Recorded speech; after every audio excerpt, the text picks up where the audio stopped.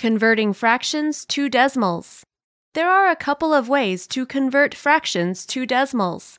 The first, which is the fastest, is to memorize some basic fraction facts. 1 over 100 is 1/100th. Expressed as a decimal, it's 0.01.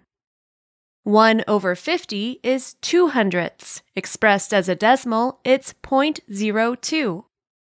1 over 25 is 1/25th, or 4/100ths. Expressed as a decimal, it's 0.04. 1 over 20 is 1/20th, or 5/100ths. Expressed as a decimal, it's 0.05. 1 over 10 is 1/10th. Expressed as a decimal, it's 0.1. 1 over 8 is 1/8th, or 125 thousandths. Expressed as a decimal, it's 0.125. 1 over 5 is 1/5, or 2/10ths. Expressed as a decimal, it's 0.2. 1 over 4 is 1/4, or 25/100ths. Expressed as a decimal, it's 0.25.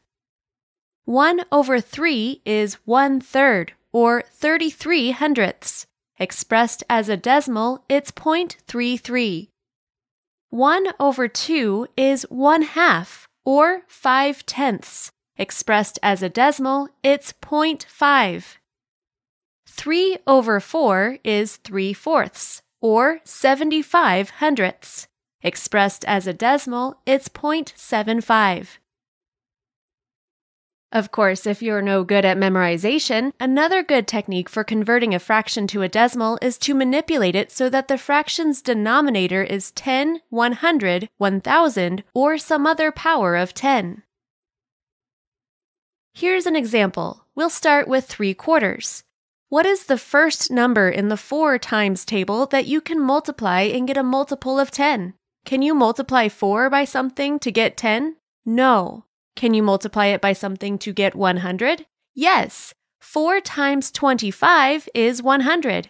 So multiply the numerator by 25, which is 75 over 100.